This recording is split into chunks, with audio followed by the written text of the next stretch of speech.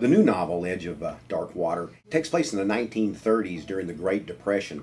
My main character, Sue Ellen, who is a teenager, 17 years old, discovers her best friend's body in the Sabine River, wired to a Singer sewing machine. As a gesture of friendship, she decides with her friends to burn the body up, go down the river in a raft to get the glade water to catch the bus to Hollywood. The reason for this is that the girl always wanted to be a Hollywood star. The only problem is they also have some stolen money with them, and a character named Snake, a deadly tracker and assassin who is in pursuit.